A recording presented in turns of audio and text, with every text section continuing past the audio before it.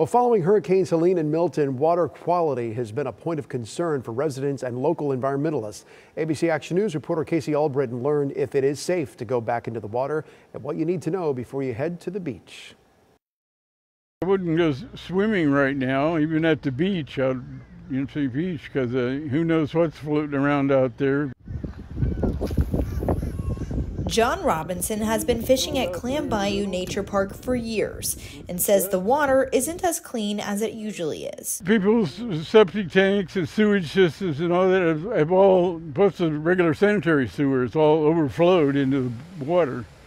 And the bay will clean itself out, but it'll take a couple of months. Hurricanes Helene and Milton had a huge impact on the Tampa Bay waterways. Well, hurricanes are always pretty hard on water quality because you have a lot of rainfall, and with that rainfall comes a lot of things like sanitary sewer overflows, wastewater pollution into those waterways. Tampa Bay Waterkeeper surveyed the water at the end of October and identified above average fecal pollution, which comes from stormwater runoff and sewage. It doesn't necessarily mean that there are feces in the water, but there's the bacteria that can be associated with sewage. A bacteria that Maya Burke with the Tampa Bay Estuary Program is concerned about is Vibrio, a flesh-eating bacteria found in the water. That's something that we've been keeping an eye out here for in Pinellas County, Hillsborough County, Pasco County, Manatee County. She says there's been an uptick in cases since Hurricane Helene. You should be going and being informed before you go out on those waterways. That means things like checking winds and tides,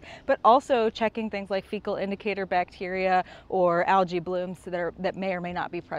People who live in the area say they are still partaking in their day-to-day water activities, but they're being cautious. I don't go barefoot or wade with any sores in the water, just because of that. Burke tells me it is okay to get in the water, but people should be aware of the conditions ahead of time.